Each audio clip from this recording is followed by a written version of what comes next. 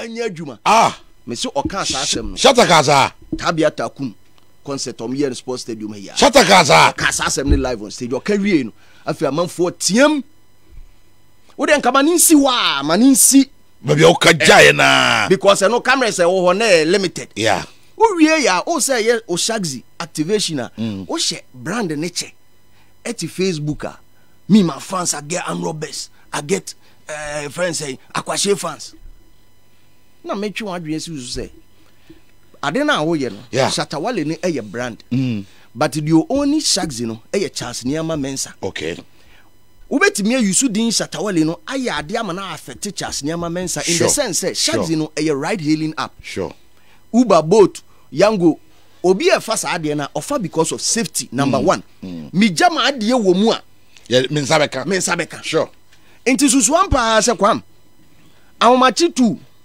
ukwaji wani kakra na ope ka akofia na unse na Yango Bolt ni ade nyina sete na shagzi sa wo phone so memfa so because one match as on go for Amrobes ni ade nyina wo e na usu create ade no sa create ma den o fans ena zo fans Amrobes na etwie ye kasa asem we ya kire wa e wo senka badwemba how frame ka se yi kwaku mi ya wa chima bia ti bibi so se free na ko men kasa asem we biem me kan ya chese ono de wonti ase mabrane se edidi atem de me fa no kwa and you started last weekend okay or the camera still so pe ewa ni social media odi matem sa na me kwa ma hu o say he decided not to mind you but now they obe reply opa omredu obedu a me bedu ba oba ne se yenka ni nyansa e beka ni nyansa oba na didi atem so e beko na didi atem de ha me kese e kwam anye bedu ho a oya no eden otimi gina stage so sebisebe preduasa ye senior broadcasters bit is DJ and the Dusty Abeku Santa run your nyina down no kaka omo ma me ade nyina ano eden and oba kromu a presenters sa kro ya esa fom se ombesa anya no wo station wa interview mo ade wa ye maduro bi ana da bi also ni Facebook presenters ni ska no adi dio presenters ni of from gatekeepers we did so you call yourself gatekeepers enti se adwuma na ye pese ebu obam a obi te se chance ni ama mensa aye Shatta Wale meme kwaku brenya mete Angel 96.1 so e kase e wo see make sure say sa akwa no obe retracting statement bebria we make it towards presenters ni statement a we make it on stage and on the social media I detrimental to one kasa ni business no on retracting okay because akwa e was Amrobes fans ni bi pepepe e wa Akwashe fans ni bi o na say me DJ Slim Invasion was stadium ma hobo ma amanfo free ho a omokoye ebi no ne ma be ye and no doubt nti o pa say me de mi obi nti adan ne ye kan encourage you because e social vices e hunya say obe broadcast that's right nti chance ne ma mensa Shatta Wale ti afutu ana de manini asema me kan ye ni o e no de amoma sa no ene just wadidi matem ba wo akwara keka bi ache wo waka bi akere me de ba ku bi say ye me ya pa but de o hino no okan lie bi ende ye me ya pa but also where replies are lie that where replies are lie yes and no share me YouTube Street is watching share me but who YouTube channel be a yeah Street is watching the Street is watching yes omo rappe that me follow pa who follow pa oh rappers be bri baso yeah me follow pa and no pay kra ma mfa ntudwa YouTube channel on your friend Street is watching what they subscribe Street is watching the ekoso Street ni so bia e ko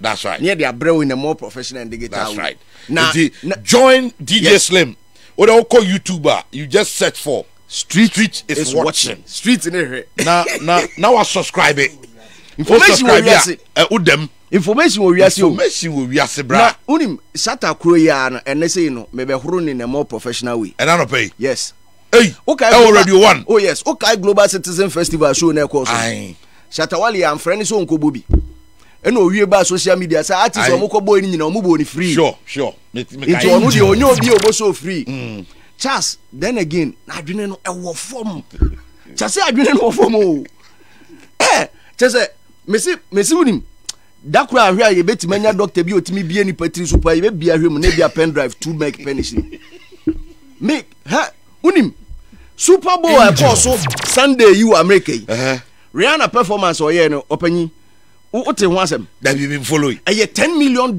production performance wow tieni yo a production no $10 million. Ube perform as an artist a yentua oka. But momu production cost no muntua. That's right. No muntua production cost no we are benefit no. Last year Dr. Dre, Eminem 50 Cent, Snoop Dogg and Mary J. Blige and a co perform here. Omu production cost na $15 million. Dr. Dre in bottom $7 million so. Emma show no cost yentua nko. Wow. Unim omu ye de see Mary J. Blige album sales cost rose 999%. Wow. 50 Cent ni show are not okoboneton or sell out 1 million tickets. Snoop Dogg release a friends a conflict be a friend Snoop Loops out of sale.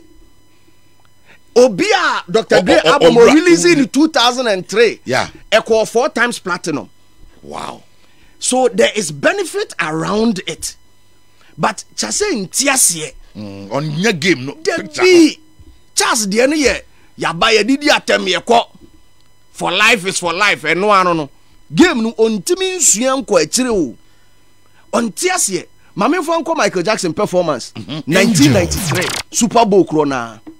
Michael Jackson yin bottom sika $5 million in 1993. That's right. A perform We Are the World or then kram mako 1,000 and a full Super Bowl stage no. Owie no. Ni shows are not a done anim from 1993 to 1995. Ni nyina was sold out. Wow. From 1993 to 1995. 2 years. Me say, se wonti asia. Shata. Bra ni bie nkwa nwoma no ne no. Oh, ye nchechero. Honestly be $100,000 na the man no be show. $100,000 na no a. Shows oboy. Kepu kepa. But he's our best. Undoubtedly, he's one of the finest artists I have produced. Yes. On a feature Beyonce. We feature Beyonce. Sure. Jay-Z, wife Beyonce. That's right. Jay-Z baby to be top private jet man. That's right. We feature one of the most richest female artists on the planet. That's right. We feature we obey the book contractor. We na no born your man YouTuber. Just say ni dey na say put reja na. YouTuber ajiada. Ayi kojo shade. We won't be Beyonce aye we as a haji be to. Just say man so for me. DJ fast me boss go. Me yada mo. SM fans me boss go. So munim say me yada mo. SM fans, so do SM fans. Oh me aden. Me yada SM fo. Me agasa me yes. Ba ye chama ya de bia no. E to kan ko chama. O kan ko chama. But eti eneno action agasa already one. On the flip side. Eti omo me cheche no Super Bowl. Omo mo entertainment ne de. O say high politics. What you say? To omo entertainment ne de. Omo on the flip side. That's right. Ye ba be bie. We share DJ Slim. I already won.